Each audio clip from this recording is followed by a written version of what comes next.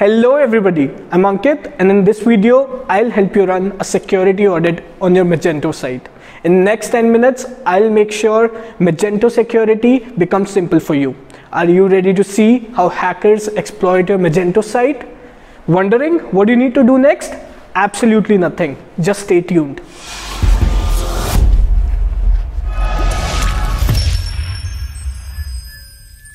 So now let's get straight to hack your site before hackers do. Okay, so what I'll be talking about in this video is reconnaissance and scanning, where we'll gather all information that's possible and scan your site for vulnerabilities. And out of found out vulnerabilities, what we'll do is we'll try and gain access to your Magento admin, and then I'll tell you Magento security tips that you badly need today. Okay, so in reconnaissance and scanning phase, what does a hacker do? He looks for admin URL. So yeah, this is as simple as it sounds. What you need to do, you just need to go to your Magento store. I've set up a Magento store here for demonstration purposes. What you need to do, you just need to append admin to the URL to your Magento store. And if it opens a form, I mean, you have your admin set up on Magento store URL /admin. That means that you have not changed your admin base URL, then you are at problem. You need to do it right away. Why? Because a hacker can go to your admin URL since it's open to everybody in the world, and that's the base URL that comes by default. He can brute force on it, and he gets a chance to bypass your admin login. Okay, so that's what you need to do right away. Cool. So the next thing, that what does a hacker do? He'll go to your site and run Mage Scan. So Mage Scan is a command line tool. So I have set up Mage Scan for your site. I'll just go to my virtual machine.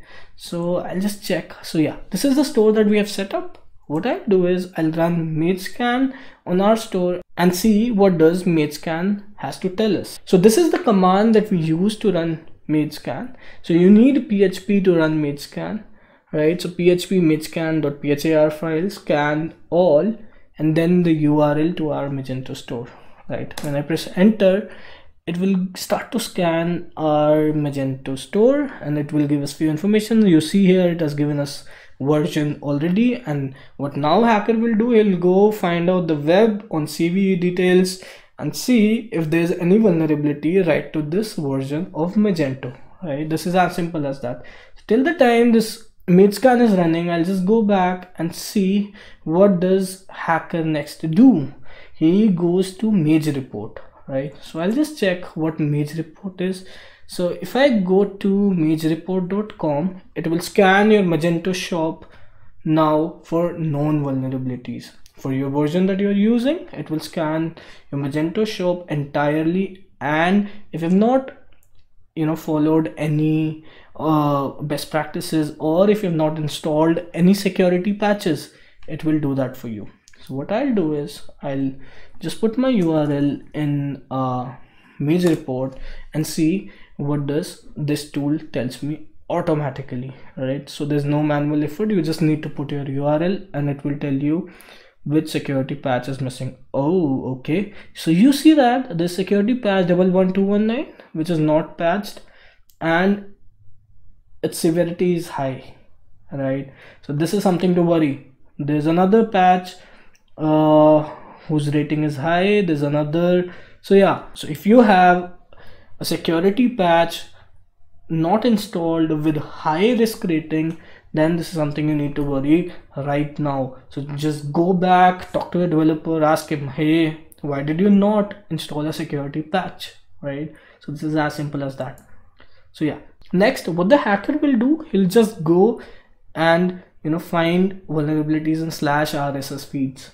Right, if you don't understand that, I'll just show you what it actually means. So for RSS, what Magento provides is, I found out a URL for RSS in my Magento store. It says magento /index.php /RSS/order/new in capitals /new. Right, so it gives me an XML file with not much information, but in your case it could be more information. Right, so you just need to secure /RSS subdirectory. Right, so you just need to blacklist this subdirectory for users to see, right? And what hackers do, they'll just go out in public and see whether vulnerabilities are there on your store or not. So for that, what they'll do is they'll just go to public scanners available, one scanner that we have, and what you could do is you could just use that scanner in order to scan your site for vulnerabilities. It's astra.sh / what does it say, astra.sh/scanner with capital S. That's what you need to follow, right? So when you go to this URL, you'll see an area to enter your domain so that it finds for vulnerabilities, right?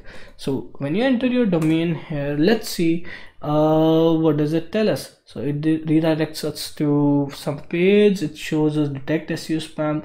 Let's run a security audit because it will tell us all the vulnerabilities that are there in headers. And so it tells us that Astra's health score is 58 of 100. Our site is not blacklisted, so that's plus. Does not redirects to HTTPS, that's correct because we have a staging server, so it's for demonstration purposes I didn't purchase an SSL. Then it says HTTP HSTS not enabled, XSS protection header not implemented, that's correct. So yeah, it tells us high severity issues, some medium severity issues, and low severity issues as well. Okay, so these are the tools that hacker usually use to find out vulnerabilities, and this becomes as catalyst to their reconnaissance and scanning phase, right? Cool. So now let's go back to Magescan and see what results we have. Okay, this looks big. Let's just see. It has given us some information about version, installed modules. It says no detectable modules were found. For catalog information, it has categories, products unknown. Then it says patches, status is unknown for a few patches. Then sitemap, robots.txt does not declare sitemaps in this case. So you need to understand this table. So it says unreachable path check. So we need to understand, for some reason we are getting response code of 404. So this server security is good apparently for the hosting that I've been using and for which I've installed my Magento Store on. So, but in your case, it might be possible that you have response code of 200 and some fails in status. So if response code is 200 and some fails in status, then that path gives a sign of a vulnerability, right? So that is something that should not be shown to your user. All right, so in a while I'll show you that this I've already tested, and I'm just giving you a synopsis right away that this particular directory is applicable on my site, but because of server security, that's not allowing this tool to run on my site. So it didn't show a fail, but it's a fail. I know for a fact. So it should be 200 and fail for this tool to show vulnerabilities. Okay, so that's what you need to understand, and it gives us a lot of information. So this tool is really cool. So let's just go back and see what does a hacker now know, right? So yeah, that's really a good thing that we need to know now, that he knows our Magento version, he knows missing security patches, he knows extensions and their versions, which means extension of exploits, right? So when your hacker knows extensions, he knows versions of extensions, then he'll be able to find out which extension has exploits available, right? So if you have not implemented a security patch, or you have an extension that's pretty old which is vulnerable, and you would not know that, right? So unless and until you get hacked, you would not know. So when you're running a security audit for your site, you need to make sure that you are using even Magento extensions that are up to date and are not vulnerable to any hacks. All right, so now is the phase when hackers gains access, right? So I suggest you to secure this directory apps/etc/local.xml, things like that, right? So what I'll do is I'll just go to my browser. I'll copy the same subdirectory right in front of you. I'll just cn copy /app/etc. It says /app. Okay, I have used it before. So /app/etc/local.xml, right? I'll just go into that URL and see what it does. Okay, this gives me an XML file with some C data. Then, oh my god, so this gives me host, so that's my host. It gives me username, that is correct. It gives me a password, that is again correct. It gives me a DB name, database name. What else would hacker need? It tells me it's MySQL 4, it tells me its type is PDOs MySQL, a lot more, right? So this particular subdirectory that's open for public gives me your username, your password, your database name, and everything that you would need, right? Everything a hacker needs is there in this file, right? So you just need to go back and fix this file, make sure that that is not readable to public, that is not, seen by anyone who's not supposed to see this. Cool. Then open admin URL. It is, again, I've told you that it's open to brute force and it could lead to account overtake. Are you using a vulnerable extension? So I've told you in the reconnaissance phase, they find out what extensions does your Magento Store use, and if any of those extensions are vulnerable, that is you are exploitable, right? So I've already shown you the ways how hackers gain access. Now it's time for most awaited Magento security tips that you need today badly. One, you need to change your Magento admin URL anyhow. And just in case, if you would want to know how to change your Magento admin URL, you'll find a guide in description of this video. Second, you need to go install security patches regularly. All right, so just tell your developer, hey dude, security patches are not installed on my side. What do I do? So make sure he installs every security patch. Either it be of medium severity, but have him install security patches regularly. Third is install web application firewall. That is really necessary. See, your developer or your system is incapable of filtering bad requests to your site, right?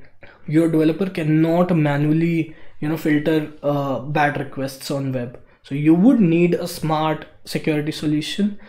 Also a web application firewall that would do this job for you. All right.